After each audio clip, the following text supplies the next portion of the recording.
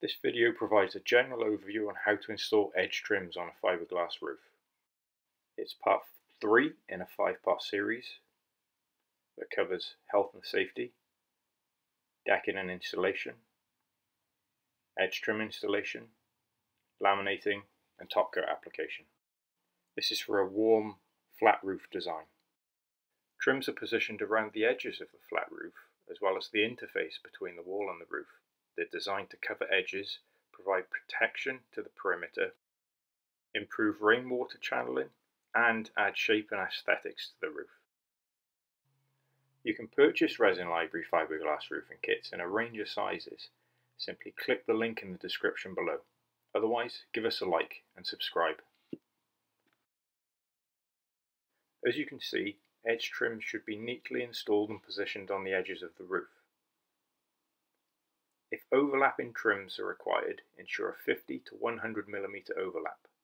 When trims are overlapped, the joint should be sealed using a continuous bead of adhesive. Measure the length of the perimeter required and pre-cut sections of the edge trims to size. The aim is to avoid adding any jagged edges or any bits of trim protruding from the roofing perimeter. Position the trims on the edges of the roofing structure and secure in place using 20 or 30 mm clout nails. Use one nail every 6 inches.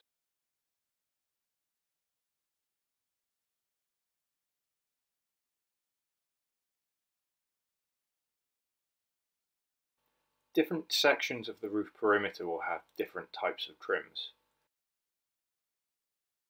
This one, for instance, is a wall trim, designed to go up against a brick wall or an equivalent substrate. Later on it will get covered in laminate, top coat and eventually lead flashing, as you can see in this schematic here. Prior to installing the drip trim, insert a timber batten. This positions the trim away from the wall so that rainwater can be channeled into an adjacent gutter. When using the drip edge trims, it may be necessary to include 2 timber battens as shown here.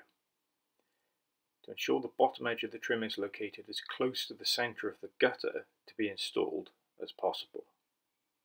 If so, the first batten should be fixed just below the level of the deck and the second 10 mm below the first. Allow the trim to sit in line with the roof.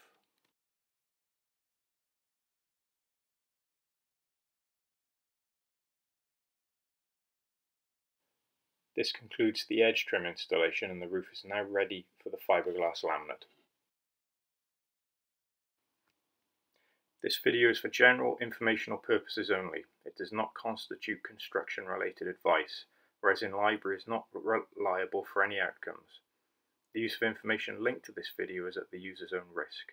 The content in this video is not intended to be a substitute for professional advice. Users should not disregard in obtaining professional advice.